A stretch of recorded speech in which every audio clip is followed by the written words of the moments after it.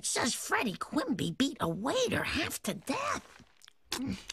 Those Quimby children are so wild and rich. I hope he finally gets what's coming to him. But Freddy Quimby's innocent. How do you know? There weren't any witnesses. Oh, yeah, right. You'd think someone would have seen something at a crowded party like that. Well, they didn't, okay? They didn't. It says right here in black and white, no witnesses. Case closed. Well, let's all read the funnies. Oh, look. Charlie Brown said good grief. Ha! I didn't see that coming. Lisa, I gotta tell somebody. I was at the Quimby compound yesterday when that frog waiter got whacked. I know that Freddy Quimby is innocent. You're a witness? Bart, you have to tell the police. I can't. Why? Bart Simpson, I know you cut school yesterday, and as soon as I can prove it, I'm shipping you off to the Christian Military Reform School. What he said. Oh, I see. If you testify, Skinner will know you skipped school. Well, if Freddy Quimby didn't do it, I'm sure he'll be found innocent by a fair and impartial jury. Oh, jury duty! I'll see that Quimby kid hanged for this. Oh. I knew it was a bad idea to watch him open the mail. Freddy Quimby was with me the entire night in question. We were collecting canned goods for the starving people in, one of them loser countries. Well, that clears. He's clearly innocent. Oh, good. My laundry is done. You see, Lisa, they don't need my testimony. Only because Mayor Quimby's buying his nephew's freedom. The system works.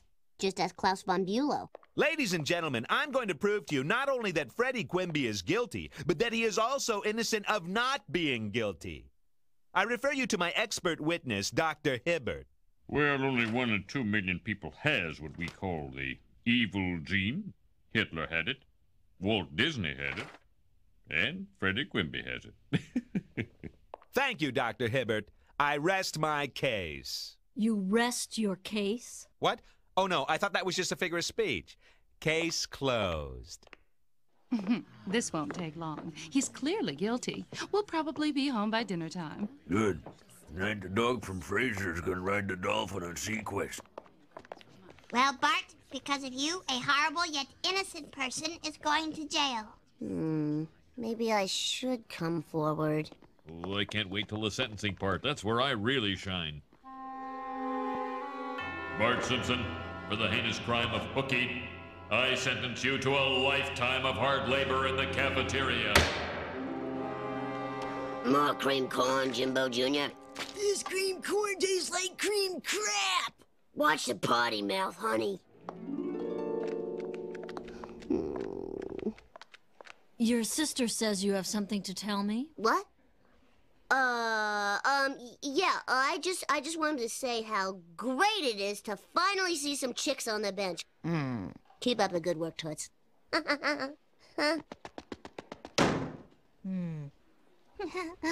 Chicks on the bench.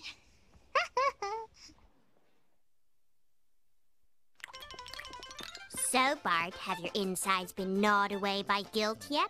Sell it to Hallmark, sis. You're looking at Cucumber Boy, as in cool as A. Next on McGarnagle. McGarnagle is framed for a crime he didn't commit, and only one witness can clear his name. A little sissy boy who's too scared to come forward. You gotta tell him what you saw, Billy. But I'm so scared, McGarnagle. You gotta do this one for me, Billy. McGarnagle. Okay. For you, McGarnagle. Well, McGarnagle, Billy is dead. They slit his throat from ear to ear. Hey, I'm trying to eat lunch here. Even though reopening a trial at this point is illegal and grossly unconstitutional, I just can't say no to kids. So, young man, if Freddy Quimby didn't inflict these injuries on Mr. LaCoste, just who did? Well, I was hiding in the kitchen when it all happened.